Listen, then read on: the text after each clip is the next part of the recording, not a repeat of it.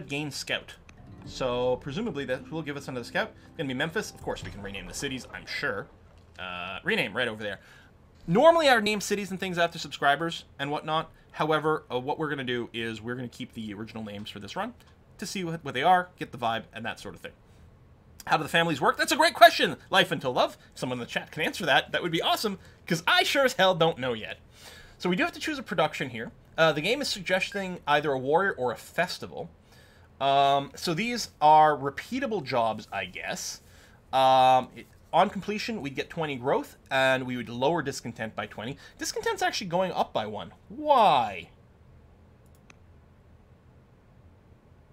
Oh, because of our difficulty. Looks like we just get 1 flat discontent per year just on the basis of our difficulty. And looks like you can up to 100 discontent is level 1, and then I guess it goes to the next level. Okay. We can just boost the treasury, we can do the council. It feels like we should build something. We actually might want a worker over here. We got a scout. Yeah, it said it would build it in Wasset, but it actually dropped the scout next to Memphis. So I think that's just a tooltip issue. It's actually better for the scout to be here. I'm happier that it's here, but it did say it would build it there. I feel like a builder's a good idea. A worker. I don't know. Whatever. I'm doing that. And then we still have our worker over here who has completed the farm. The suggestion is to build another farm here, which I kind of like. And what I think I might do after I build the second farm is build a granary up here, because the granary gives a bonus to adjacent farms. So, like, if we look here, adjacent farms plus 50%. So if we build a farm here, I don't know if we can build a farm there, because it's on a hill, although it is lush. Farms have to be built on... Yeah, as long as it's lush, it can be built. So we could build 4 farms at least, and then a granary in the middle. Is that something we want? I don't know! I don't know what the game balance and requirements are yet. But it seems like a good play. It's amazing the amount of stuff that you just, like, start taking for granted after you played a game for a while. You sort of got to the point where you kind of intuitively know, like, what the correct things to focus on are. Alright, we've got some more barbs over there. Ah, we met our first tribe! The Danes! I know we got some Danes in the chat. Maybe we just ran into Aarhus. Cool, man, we're coming to visit you. The court is divided over the recent discovery of the Danes. Our scholars wish to study the Danes' culture to deepen understanding, but our generals insist that these savages deserve no such respect. We must bring the court together with our decision. So we've contacted a tribe. We can observe their ways and tradition. The queen, we would become intelligent. It looks like that just changes how she would work as a governor. And if there's clarification about that at some point, I don't know. Or we could devise ways to destroy them. We would become a tactician. We'd no longer be a builder. So what are the implications of the archetype? So if we have the builder archetype, which is what we've got now. Yeah, archetype, builder. So I didn't realize the archetype actually had a in-game thing. I thought that was a description of how the AI would play them, because that's often the way it is. So because we are a builder currently, we can apparently build urban tiles. Multiple workers can build improvements. Presumably we can have multiple workers work on the same improvement, like a wonder to do it faster. And all cities have a reduced training time for workers. Oh, can serve as a governor or a chancellor.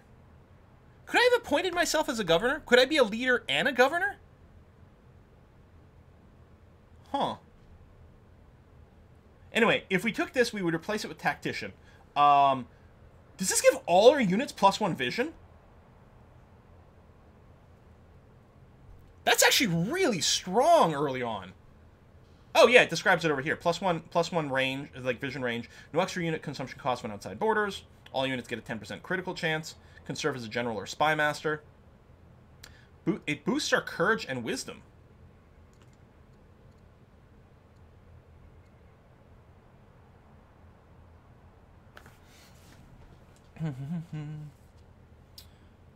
Can you build urban tiles to build cities on? That's interesting, I don't know. And yeah, all units get +1 vision. I'm gonna take this. I feel like this is really nice early on. And I don't know the advantage of building urban tiles yet, so. The Danes.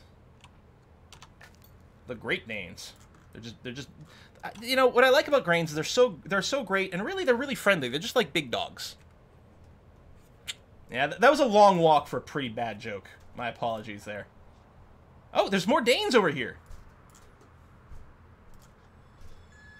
Goody Hut. Alright. We can just end here. The Pyrenees over there. Sure.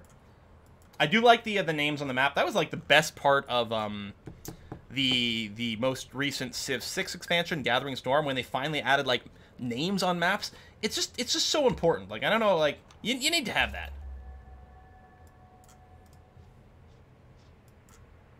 Just adds so much flavor to the world. And yeah, this is the best frickin' more Danes. So this is not an actual empire. These are tribes. So these are they're not barbarians, but they're not another sort of player nation. They're this weird in-betweeny kind of thing, which I think is really important for adding flavor. I mean, maybe they're a little more like city-states, but not really, because apparently you can have more of them.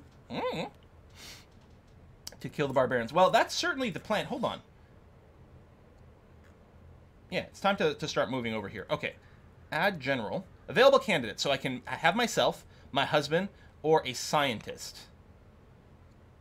So, if I were to lead the warriors, I would give them +1 movement. They would get 6% combat strength, 6% critical chance to deal double damage.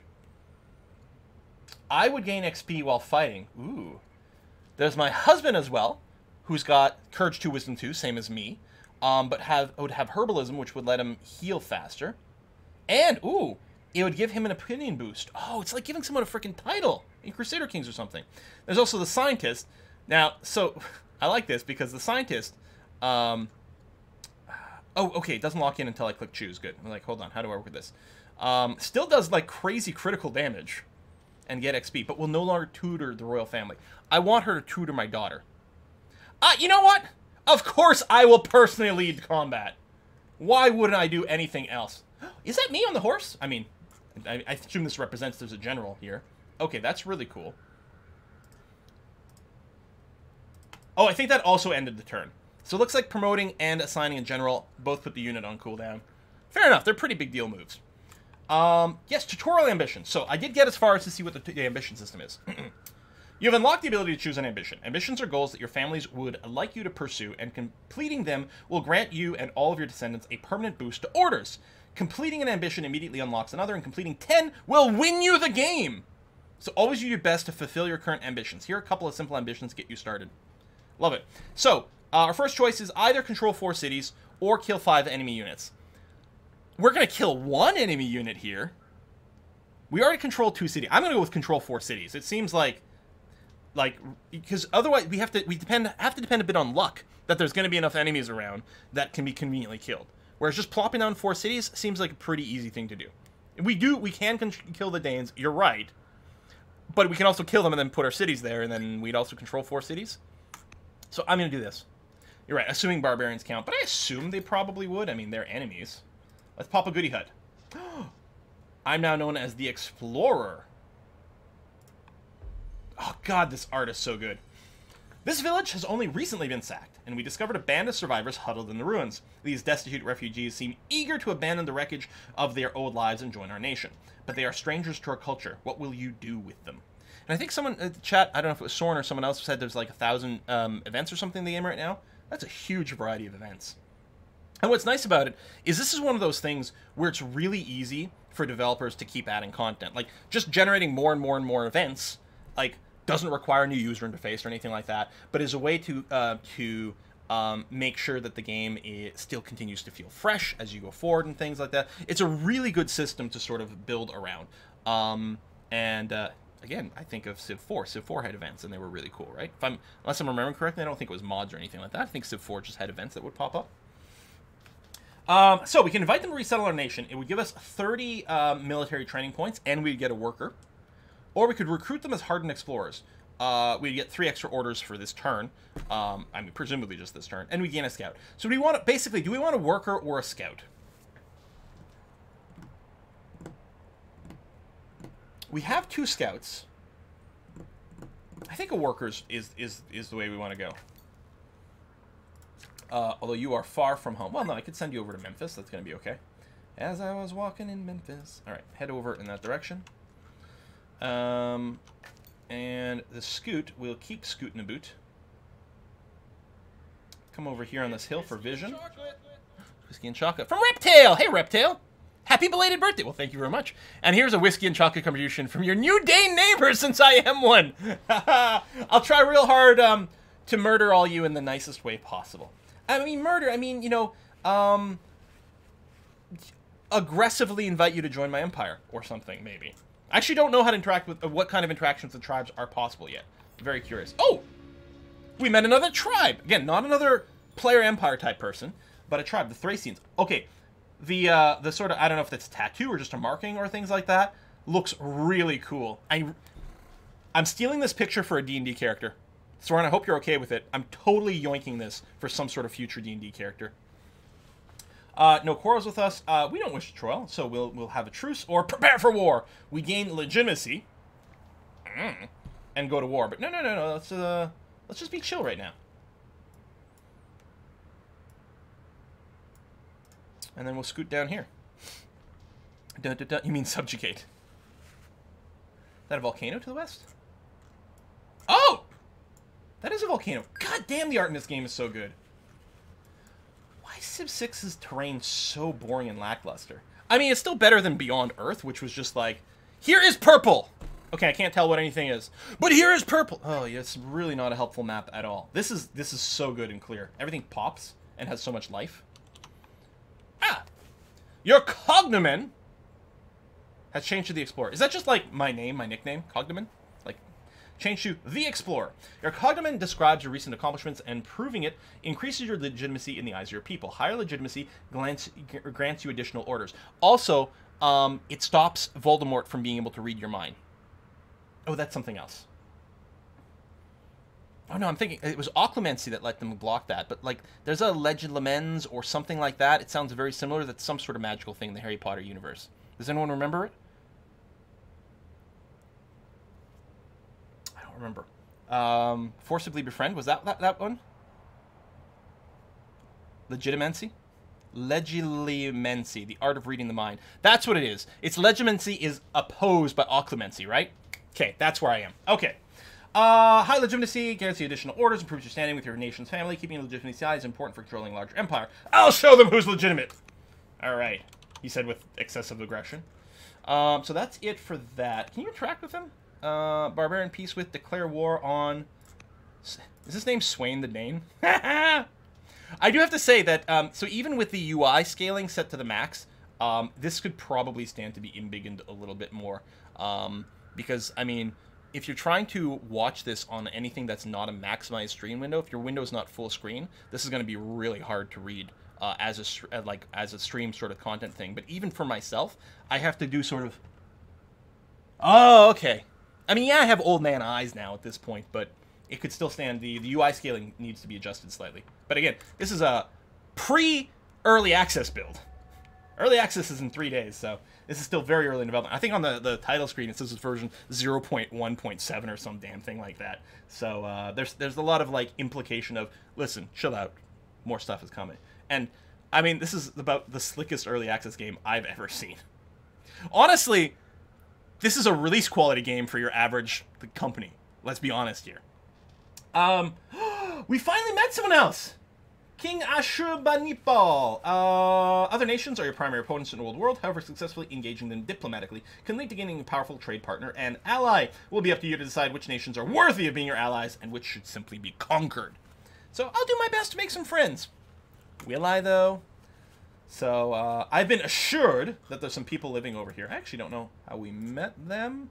That's probably right over here. Yeah, there's an Assyrian scout right over there. Okay, he's scooting a boot. Choose research. Unlock quarry. Okay, this would allow us to unlock garrisons, and if we build a garrison, I think we can deploy a governor. It's actually the recommended one, too. That's interesting. We could research rhetoric. There's the phalanx over here. Now, so are those all things? Yeah, sovereignty and this and this and this. Okay. I think I'm going to go with sovereignty. Unlocks a couple more laws. Oh, speaking of... Oh, no, we don't have enough to unlock a law yet. We need 400 hammers. Or gavels. Yeah, let's do this, and we'll see what we can do with the garrison. We'll see what we can do with the garrison. Okay.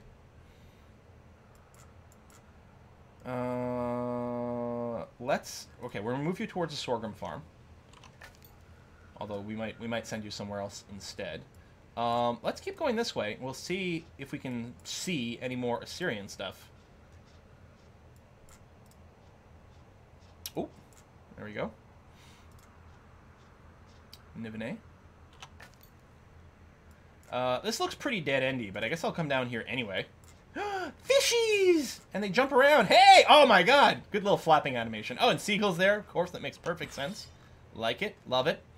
Alright, come over here and kick some barbarian booty. We've been staring at them for far too long.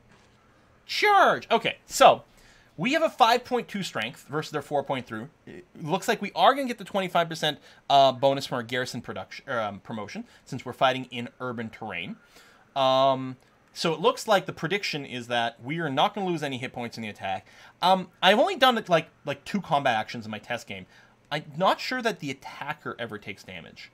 I think it might be like a one-time attack where you compare both and then you do some amount of damage. I'm not sure, but we're gonna find out a little bit here. But yeah, it looks like we're gonna bring them down about 40%, potentially more if we crit. So let's do that. He lost 8 HP. Okay, we can not attack again because I think attacking is a cooldown. So yeah, you are. I don't think you can do double attacks no matter your orders and whatever, which I think is actually critical. If you could have one person just like YOLO, like attack, attack, attack, especially if it's one-sided, that would be terrible. All right, work is completed over here. Now, we are going... This is going to reveal a city location, so I would say we should start another settler. Especially if we want to finish this. And we can see our growth. Unless we want to wait. In 2 years, our city will grow. Now, what do our citizens produce for us? So each citizen produces some orders, and they cost us money and food. You can use them to create new specialists, but I actually don't know if just having more people just by itself gives you any extra production. I'm not seeing anything that implies that you would. We could train a farmer, but I'm wondering if the next growth and having an extra citizen doesn't directly affect our production, I might want to do settler and then do a farmer. Yeah, they do nothing on their own other than orders. Okay, which is totally fine. You need to know how they work. Because if this were most 4X games, right, including Civilization, what I would do here is probably, since building a settler seems to set our growth to 0, I would probably spend 2 years doing blah until we got the extra pop, and then go to building a settler or something like that. But since that doesn't work that way this game, I think it's totally fine for us to just go ahead with the settler, which is going to be done in 5 years, which is going to be great timing, I think, for settling this barbarian encampment. And then I'll probably queue up the farmer, which will give us more food per year, as well as more growth per year. And science? Rural specialist. Someone's saying I can shift-click this or something? No, I don't know. What is the rural specialist thing? Why are we getting science from farmers? I ain't complaining. I want to know what it is so that I can do it some more. Is it me? No. Is it my nation? Yeah, I tried to middle-click it. But it didn't. It did not go. I mean, I can middle-click this, and if I middle-click that, nothing. Click it. Someone says shift-click. I'm not getting anything more over here. Default specialist in a rural road? Maybe. Maybe it's an Egyptian thing. Can we find out about that? How do we find out about leader of Egypt? Whoa! Huh. Ooh. What? Email address? Oh, probably for like playing by emails and stuff. Hold on a sec.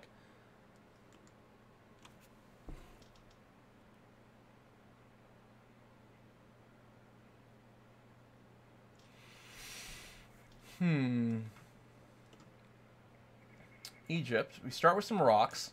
We get 50% more from farms on rivers, quarries on rivers. Starting text. Laws. Yeah, I'm not seeing it. Oh, Soren, I'm looking for why our farmer gives us +1 science per year. It says rural specialist, but I can't middle click on this. I don't know if rural specialist is from something that I have, because this is super something that I would like to do forever in the future. Oh, the family. Oh.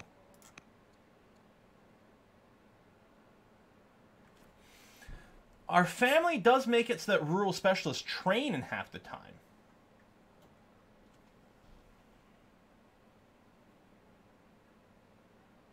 All rural special, just okay. So it's not something special that I have going on. It's just fixed that all rural specialists give science per year.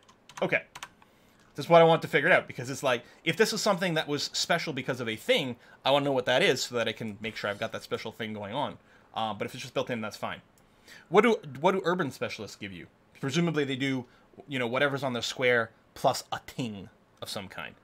Oh, they give more. Oh, they rank up. Apprentice, Master, Elder. Oh. Oh, you're already done. Scoot. I'm going to get you to scoot over here, I guess. Yeah, although I think some people are saying that, you know, some of this isn't necessarily done either. Specialists.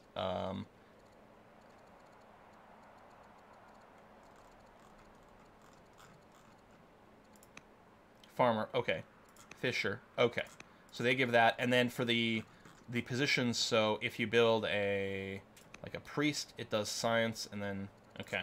All right, so some of those things are just built in. Okay. So I guess it makes sense, because in normal, of a lot of 4X games, your citizens passively give you, you know, 1 science per turn, or if you're talking about like a Master of Orion, they can be assigned a scientist or something like that. So this is still a way that, like, bigger population equals more science. It just so happens you actually have to, like, develop them as a specialist as opposed to just being a generic citizen, which I'm fine with. So the suggestion here is to build a farm, but again, I'm wondering, because I can keep building farms over here, I'm still thinking we're going to plop a granary on top